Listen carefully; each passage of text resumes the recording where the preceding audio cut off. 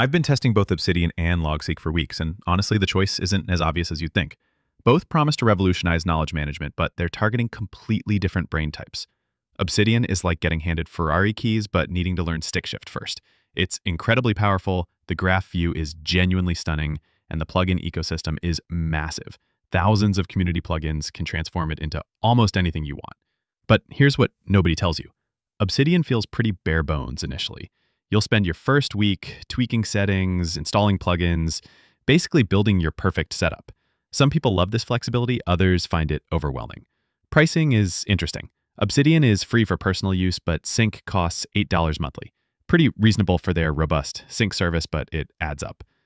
Logseq takes a completely different approach. It's the structured, organized cousin with their life together, built around outline-first philosophy where everything is a block that can link automatically, like having conversations with your notes rather than just dumping information.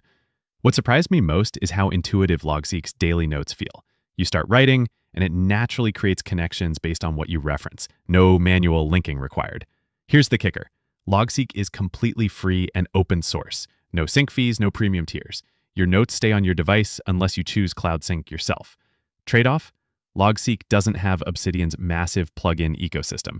You get what you get, and while solid, it's not endlessly customizable.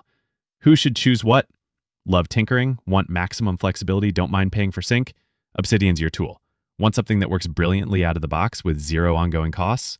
Logseq is calling. Both are excellent. It comes down to whether you prefer building your perfect system or using one that's already pretty perfect.